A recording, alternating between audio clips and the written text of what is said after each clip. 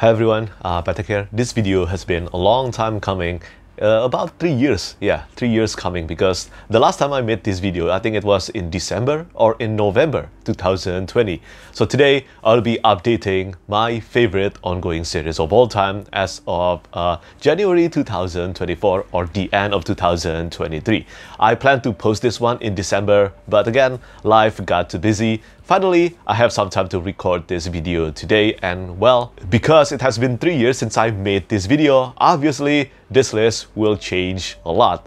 I think in total, we have about 6 series from the previous list remaining. The remaining 9 are completely new addition to this list. Not only some of my favorite ongoing series in the previous list has been completed and have been read, but obviously because I like to read ongoing and also completed series, probably equally, that's really the reason why there are 9 new additions to this list of favorite ongoing series. And yeah, I have a different category for favorite completed and favorite ongoing series. And although it is a great thing to always read amazing completed fantasy or sci-fi series, but sometimes it is worth it to wait for each book in the series together with all the readers and the fans of the particular series. It's kind of like joining the hype and the community, waiting and also anticipating for the new amazing book. I only have 2 rules for this list. 1, the series is not completed yet, it is still ongoing. And second, I have read at least 2 books in the series. In total, I think I am in the middle of reading about 100 ongoing series, more than 100 ongoing series. And today, I'll be talking about the top 15 in my opinion. And let's begin with number 15. At the number 15 spot, we have The Burning by Evan Winter. Currently, 2 books are out, The Rage of Dragons and also The Fires of Vengeance. It has been 3 years, more than 3 years since Fires of Vengeance came out, I think. If I remember correctly, The Fires of Vengeance, the second book, came out in the year 2020, and The Lord of Demons, the third and the penultimate installment, The Burning, is still not out yet. Hopefully, that will come out this year or maybe next year. I have no idea regarding the status of this series, but I do love The Rage of Dragons and also The Fires of Vengeance. I think if you are looking for a great revenge story with a similar style of pacing, similar to the Red Rising saga by Pierce Brown, you really cannot go wrong with The Burning series. Even more so if you love close-quarter combat scenes that is kind of reminiscent of Joe Abercrombie, but rest assured this is a completely different kind of series compared to the Red Rising saga or the First Law. And yeah, the Zoza-inspired world building was something that is outside of my comfort zone, and I'm glad to read how Evan Winter implemented it to his world building. And there are some training elements in the series. I do not want to spoil it for you. There are some training elements in the series that kind of reminded me of playing Demon Souls or Dark Souls from Software games. And yeah, I think that is a really nice touch. I think if you have read this book, if you have read this series, you will know what I'm talking about. And I am definitely waiting for the 3rd book in the series, The Lord of Demons, to come out and then read it. Probably I have to do a second read of the entire series from the beginning first though. And moving on to the next one, at the number 14 spot, we have something new in this list, and it is The Darkwater Legacy by Chris Wooding. This is a trilogy. The first one is The Ember Blade and the second one is The Shadow Casket. In my opinion, this is one of the most underrated and underhyped epic fantasy series out there.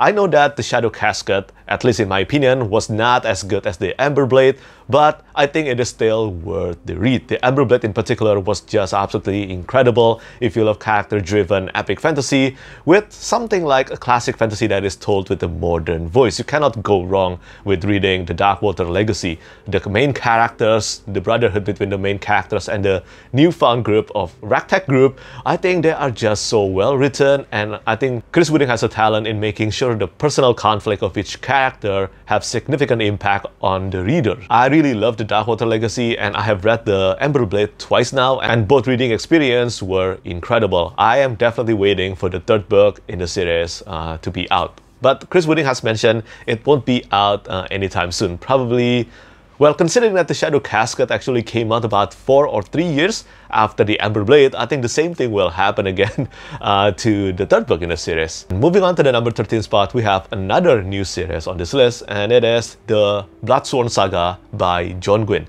The first book is The Shadow of the Gods, and then The Hunger of the Gods, and finally The Fury of the Gods. Many have kind of speculated that the 3rd book will be released this year. The Fury of the Gods will probably be released in October, 2024 because it is available on Amazon UK now. But in my opinion, until there is official confirmation, do not think of this as the final release date. It just might be a placeholder date. But as far as quality goes, I think The Shadow of the Gods, if we're talking about technicality, I think The Shadow of the Gods is the best first book in the series written by John Gwynne. But if I have to choose which one I love more between Malice and also The Shadow of the Gods, after some time have passed, I think my heart still belongs to Malice. There are something really special there. John Gwynne crafted some of the most endearing cast of characters in The Faithful and the Fallen, but still, Orca, one of the main characters in the Bloodstone Saga, is one of my favorite characters of all time. And the theme of revenge, family, and also found family in the Bloodstone Saga, all of them were so well written. I think they are some of the key aspects of John Gwynne's storytelling. And because this is John Gwynne we're talking about with the touch of Norse mythology aspect in the world building, you can absolutely expect great and incredible close-quarter combat scenes. He absolutely nailed combat scenes always, and I love the Bloodstone Saga. I think after I do a second read of the series, I think there's a good chance this will really increase in my ranking. Plus, I always think that John Gwynne excels most when he's writing the final book of a series like Red, A Time of Courage, and I think The Fury of the Gods will become the best book in the trilogy as well. At the number 12 spot, we have The Gentleman Bastards by Scott Lynch. And yeah, this was in my previous list as well, one of the Bermuda Triangles of epic fantasy. And if you know what I'm talking about when I said the Bermuda Triangle, then you will see the remaining two Bermuda Triangles in today's list as well. But first, The Gentleman Bastards. I think it is still one of the best epic fantasy series. And I know it has been 7 years. Probably this is the 8th year since the release of the third book, Republic of Thieves. And yeah, it has been a while, but still many people are still waiting for the Thorn of Emberlane to come out. It is still in many people's list of most anticipated fantasy book, and I totally understand that. The bromance in this series is practically close to being unmatched in epic fantasy. Locke and Jean and also the crew of the Gentleman Bastards are some of the best groups that I have ever read in fantasy, and the heist centered narrative in The Lies of Locke Lamora, the first book in the series, is still one of the best ones. Maybe even the best heist-centered fantasy book that I have ever read to this day. And I loved the second book as well, Red Seas Under Red Skies, even though that one is more of a combination between heist and also pirate or nautical adventures. But still, Scott Lynch's storytelling remains strong in the second book as well. I do think that the third book, Republic of Thieves, is the weakest of the 3 available books in the series so far, but still, I'm excited to read Thorn of Emberlane whenever it's ready, and whenever that time comes, I will definitely be reading the series from the beginning again. And moving on, the next 3 series on this list, they are all self-published fantasy series, and they are, in my opinion, the best ongoing self-published fantasy series right now. And at the number 11 spot, we have The Mortal Techniques by Rob J. Hayes. This is a series of standalone novels taking place in the same world. Currently, the series consists of a Never Die, and then Pawn's Gambit, and finally Spirits of Vengeance. I love all 3 books. But in my opinion, Never Die and also Spirits of Vengeance are the best book in the series so far. If you love wuxia, if you love anime-inspired battles, you love fast-paced action and also well-written characters, you must try reading the Mortal Techniques series. I think to this day, it is still Rob J. Hayes' best books. And if you want a copy of the Broken Binding press edition of Never Die, I think it is still available now, and make sure to get it before it's sold out. But yeah, I really love this series. I have no idea how many books are remaining in the series actually, but I think I have a feeling at least two more books before we reach the end of the Mortal Techniques. And Rob J. Hayes is confident that his newest and upcoming books, the God Eater Saga, is his best work, and that makes me even more excited for the God Eater Saga because I already love Mortal Techniques very much. And now we are entering the top 10 spot, and at the number 10 spot, I'm going to choose the Rhyria Chronicles by Michael J. Sullivan. So this is the prequel series to the Rhyria Revelations. The Rhyria Revelations is finished, The Legends of the First Empire is finished, and then the Bridge series, the Rise and Fall trilogy, is also finished. So now, I think only the Rhyria Chronicles need to be completed, and then the World of Elend might be totally finished. And the total in total, I think there will be 8 books in the Radia Chronicles, and Jumindor, the 5th book in the series, is coming up this year. As I read more books in the Radia Chronicles, there is always a good chance that this ranking, the position of the Radia Chronicles in this ranking, will increase because I love Royce and Hadrian very much. And for those of you who don't know, the Radia Chronicles is a series of novels taking place before the events of the Radia Revelations for the purpose of detailing the encounter and the many missions that Royce and Hadrian did together before they entered the storyline in the Radia Revelations. And it is definitely more well written compared to the Radia Revelations. Love this series very much. I think The Death of Dulgat, the 3rd book in the series, is still my favorite in the Radia Chronicles, but there is no bad book in the Radia Chronicles. I love them all, and who knows, maybe Jumindor will become the best one in the Radia Chronicles, because if you have read the Radia Revelations, you will know the significance of the name Jumindor in the entire series, or in the entire narrative. It has been mentioned plenty of times in the Radia Revelations after all, and I really love getting a detailed insight into what happened before the events of Radia Revelations. Really good series, and again, Royce and Hadrian is one of the best bromance in epic fantasy ever. And after that, we have probably the best ongoing sub-published fantasy series right now, and that is The Bound and the Broken by Ryan Cahill. Currently, 3 main books are out, and also 3 novellas are also out. So they consist of the main books first, of Blood and Fire, of Darkness and Light, and of War and Ruin. Of Empires and Dust might be released this year or probably next year. And then the novellas are The Fall, The Exile, and finally The Ice. Yeah, he is an incredibly productive author, and I have the pleasure to actually chat with Ryan Cahill in person when he was in Bali, and I went to Bali as well. It was a really great time, and I definitely look forward to reading of Empires and Dust whenever it's ready. Not gonna lie, The Bound and the Broken and also Ryan Cahill is one of the most often featured series and author on my YouTube channel, and for many good reasons. If you want a great Dragon Rider epic fantasy, a series that reminded you of the classic but written in a more modern style with all the detailed and incredible action scenes reminiscent of John Gwyn's, you cannot go wrong with reading The Bound and the Broken. I love this series, and similar to all the previous books I listed in today's video, I expect this ranking will only go up with more books in the series, and I look forward of seeing that happen. And speaking of classic fantasy suitable for modern fantasy readers, well, for the next one is something new to this list again, and it is the Osten Art Saga by Ted Williams. Now, I have finished reading Memory, Sorrow, and Thorn Trilogy. Loved it very much, especially the Dragonbone Chair and also To Green Angel Tower.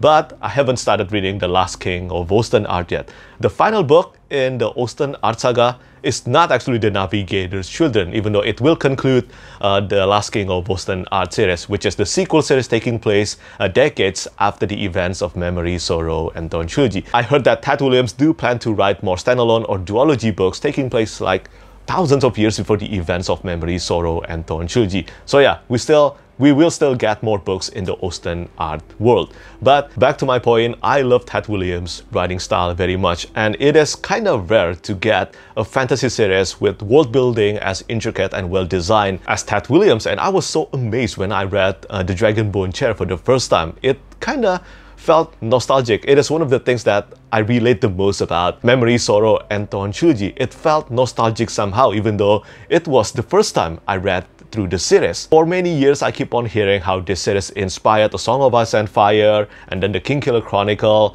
and then many other series out there. And it has also become many readers' gateway to epic fantasy, and now I finally understand why. The characters are so likable. Simon, Binabik, Joshua, Duke Isgrimner, and then many other characters in the series. And if you also love reading lyrical prose in your epic fantasy, then yes, you should read Memory, Sorrow, and Thorn Trilogy, and definitely after that, The Last King of Osten Art. Those who have read both seem to agree that The Last King of Osten Art is superior to Memory, Sorrow, and Thorn Trilogy, and I am so excited to start that most likely next month. Yeah, I will start reading The Witchwood Crown most likely next month. And at the number 7 spot, we have The World of the Unhewn Throne by Brian Staveley.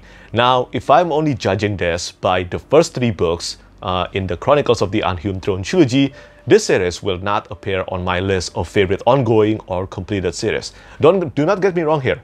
I enjoyed reading Chronicle of the Unhewn Throne, but they are not some of the best epic fantasy series out there in my opinion. But Skullsworn, and then especially the newest book in the sequel series to the Chronicle of the Unhewn Throne, The Empire's Ruin. I think The Empire's Ruin is just a masterpiece in epic fantasy. Gwenna is one of my favorite characters in speculative fiction, and also reading The Empire's Ruin actually reminded me of reading The Way of Kings for the first time. It was that good, except that probably this one is more grim and the language is more filthy. But the quality of Brian Stafford's writing, in my opinion, is not inferior compared to, let's say, the Austen Art Saga, which already reminded me of reading Robin Hobb's prose. But that's how much Brian Stafford's writing style clicked with me, and his action scenes, they are so intense and they are so vivid in my mind. I can already imagine some of the scenes in The Empire's Ruin and also Skullsworn right now. Heck, even in the Chronicle of the Unhewn Throne trilogy.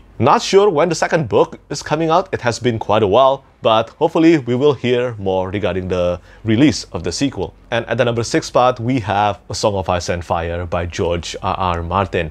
I know some of you might think that I am insane for putting this only at the number 6 spot, but as I said, if I only talk about the first 3 books, A Game of Thrones, A Clash of Kings, and A Storm of Swords, then, well, that's another different story. But I'm including my thoughts on A Feast for Crows and also A Dance with Dragons. And I did not like reading A Feast for Crows or A Dance with Dragons on my first read anyway, because I think it's kind of hard to jump into those books after reading A Storm of Swords, which is absolutely incredible and one of the best books in epic fantasy. Well, the same also can be said for A Game of Thrones and A Clash of Kings. Not many authors can craft world building as good as George R.R. Martin. I think George Martin is really good at using inspirations and making them his own thing in The Song of Ice and Fire. After reading Memory, Sorrow, and Thorn, I can already see the inspirations that he got from Memory, Sorrow, and Thorn, but I never felt like they were copycats. It definitely felt like it was inspired from Memory, Sorrow, and Thorn trilogy,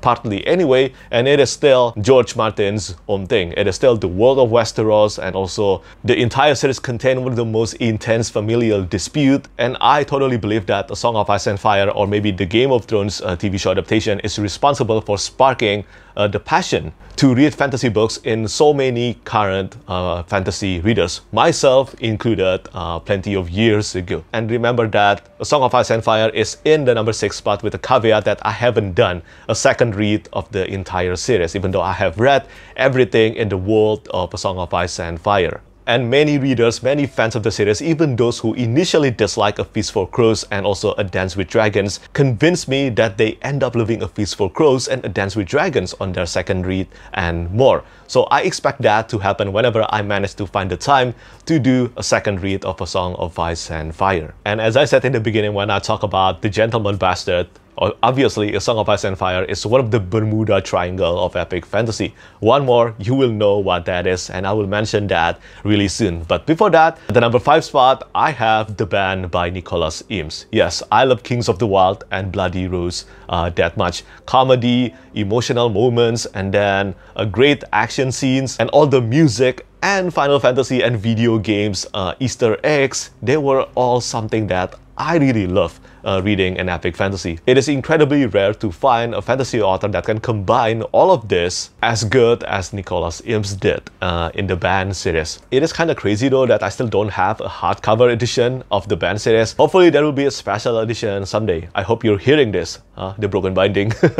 But yeah, I absolutely love the Band series. And you know, if you are a fan of gaming as well, especially Final Fantasy or The Shadow of the Colossus and more, you must read the Band trilogy. And I know, just like The Gentleman Bastard, it has been plenty of years since the release of Bloody Rose. I think Bloody Rose came out in 2018.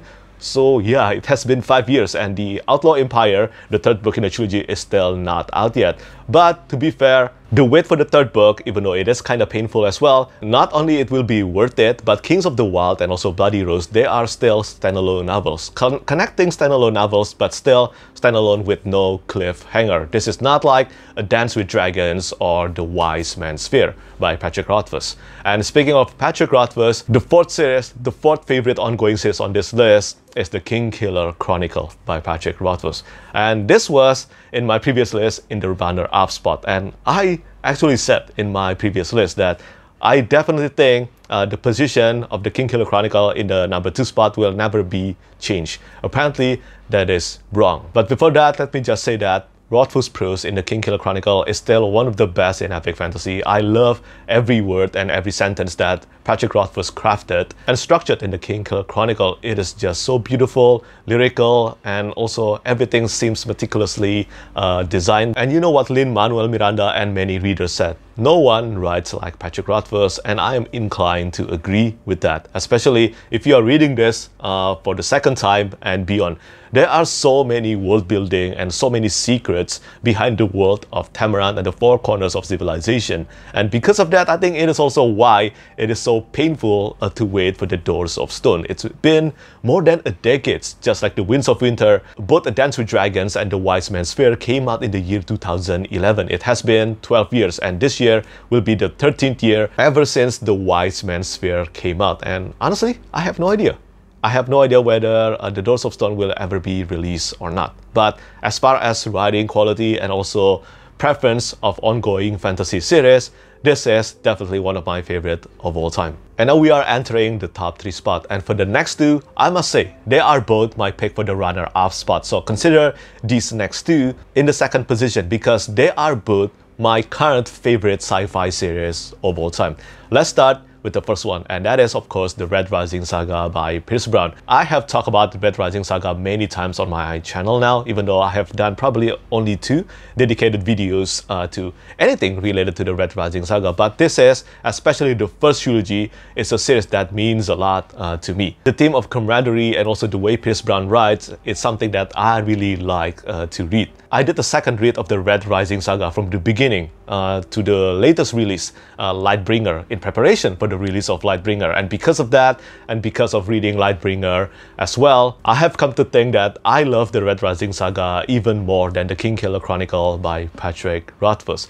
But what's surprising about this list today, and believe me, it surprised me as well. I never thought that I would find another sci-fi series to match a Red Rising Saga, but now there is a potential that this series might end up overtopping Red Rising Saga as the best sci-fi series of all time for me, and that is the Sun Eater series by Christopher Rocchio. Currently, just like Red Rising Saga, in total there will be 7 main books in the series, and so far 5 books are out. The Empire of Silence, and then Howling Dark, Demon in White, my personal favorite of the entire series so far, Kingdoms of Death, Ashes of Man, and in April, the 6th book in the series, This Quiet Gods, will be out. Although it is possible to actually buy the e-arc now from Baen Books, and it is official. But the Sun Eater series, even though it is so hyped and also so highly praised on BookTube, outside of BookTube, it is still very much underrated and under the radar, not gonna lie. I think the series is starting to gain traction though, and I'm really happy for that because this series absolutely deserves it. It actually put a shame to a lot of space opera series out there. When we're talking about space opera, galaxy-spanning space opera series, so few of them actually came close to what I actually really want. And Sun Eater get that. Christopher Rocchio really gets what I love to read in science fiction or in space opera series or science fantasy, whatever you want to call it. But really, I absolutely love the Sun Eater series. I have done 4 full reviews of each book in the Sun Eater series on my YouTube channel. I haven't done that for any other series in my YouTube channel, where I post a full review for each book in the series. And that's because I have so many things I want to praise and talk about in each book in the Sun Eater. And although I did mention that no one writes like Petrik Rothfuss, well, Christopher Rocchio is really up there with him in terms of quality of writing, even though his writing style is still considered different compared to Petrik Rothfuss' writing style, in my opinion. But yeah, as I mentioned, Red Rising Saga and the Sun Eater series is currently tied as being the best sci-fi series that I have ever read. But remember, I have read only 4 books in the Sun Eater. I have read 6 books in the Red Rising saga. And so far in the Sun Eater series, I haven't gave any book in the series, any main book in the series, anything below 5 stars rating. So after I finish reading Ashes of Man and maybe Disquiet Gods, I think this tie position will be broken. We will see, and I will find out really soon. And who knows, maybe after I finish reading Ashes of Man and also Disquiet Gods, there is a potential the Sun Eater could become my favorite ongoing series of all time. But for now, my favorite ongoing series of all time is still the Stormlight Archive by Brandon Sanderson, or to be more precise, Phase 1 of the Stormlight Archive by Brandon Sanderson. And this will change after December, because December, Wind and Truth, the final book in the Stormlight Archive, will come out. But this, in my opinion, is truly a masterpiece in epic fantasy, and I continue to love it to this day. I have a soft spot for the Stormlight Archive, of course, because this is one of the first very big epic fantasy series novels that I read in 2016, and I was so mind blown and in love with the story of the characters in the world of Roshar. And even though I have read many books by Brandon Sanderson since I've read The Way of Kings and Words of Radiance in late 2016, I think the Stormlight Archive is still his best series of books, and that's why so many people are impatient waiting for each release in the Stormlight Archive, because Brandon Sanderson is truly crafting something special and insanely intricate in the Stormlight Archive. And the story of Kaladin and many characters in the Stormlight Archive have touched a lot of people's heart. There are plenty of articles talking about this, but how we can see and relate to Kaladin's struggle with depression and many more in the series. I don't consider myself having a depression, but I can certainly connect and relate to Kaladin Stormbless, one of my favorite characters of all time. But yeah, just like the Sun Eater series, there are just too many things to talk about in one video regarding all the greatness in Stormlight Archive. But I think that's pretty much it from me today. These are at the moment my list for my favorite ongoing series of all time. I think I will only update this at least after 2 years have passed. But personally speaking, I think it is interesting to find out how many series changes in ranking and how many new series entered this kind of list, for me and also for other readers and reviewers. But yeah, that's my list. Do tell me what you think about the list that I mentioned, and what are some of your favorite ongoing series right now. I know that it can be a pain to start reading ongoing series sometimes, but I do believe that these 15 series are worth your time and journey, even in their incomplete state, and we can wait for the next book together. And yeah, I think that's pretty much it from me today. As always, thank you so much for watching, and thank you for your support. Bye bye. Lastly, I want to say thank you so much once again to all my patrons who keep on supporting me.